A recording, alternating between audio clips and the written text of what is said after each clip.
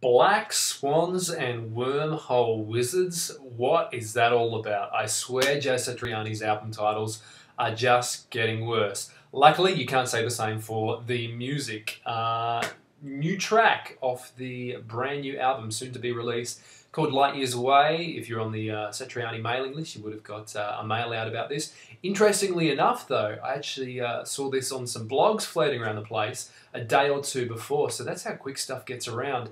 And this was sourced from originally on SoundCloud, which is a great music sharing site. If you haven't checked it out, do check it out. It's great for finding cool music as well as for hosting music as well. So, Light Years Away, really, really cool track, really dig it, real simple riff, very groove orientated. A lot of people are sort of speculating, ooh, you know, what sort of sound is this gonna go back to an earlier sort of sound for Satch. A lot of people are saying it reminds them of the Extremist days, and a few people are kind of saying, hey, it reminds them of Smoke on the Water, which I can hear that, the whole double stop riff thing.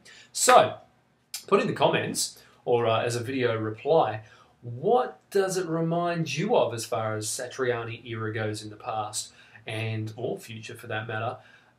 And what song does it remind you of in particular? Either of those. I'm curious to know what you think.